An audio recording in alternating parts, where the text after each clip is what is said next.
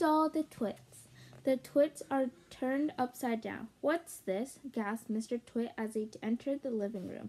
"What happened?" screamed Mrs. Twit. They stood in the middle of the room looking up. All the furniture, the big table, the chairs, the sofa, the lamps, the little side table, the cabinet with a bottle of beer in it, the ornaments, the selected trick fire, the carpet, everything was stuck upside down to the ceiling. The pictures were upside down on the walls, and the floor they were standing on was absolutely bare. What's more, it had been painted white to look like the ceiling. "Look!" screamed Mrs. Twit. "That's the floor. The floor's up there.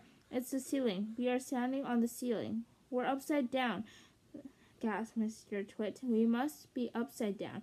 We are standing on the ceiling looking down at the floor." "Oh, help!" screamed Mrs. Twit. "Help, help, help, help. I'm beginning to feel giddily." "So am I," cried Mr. Twit. "I don't like this one little bit. We're upside down, and all the blood's going to my head," screeched Mrs. Twit. "If we don't do something quickly, I shall die. I know I will." "I've got it," cried Mr. Twit. "I know what we've got to do. We'll stand on our heads, then anyways we'll be right away up." And so they stood on their heads, and of course the moment the top of their heads touched the floor, the sticky glue that the ravens had brushed on a few moments ago did its job. They were stuck. They were pinned down, cement glued fixed to their floorboards.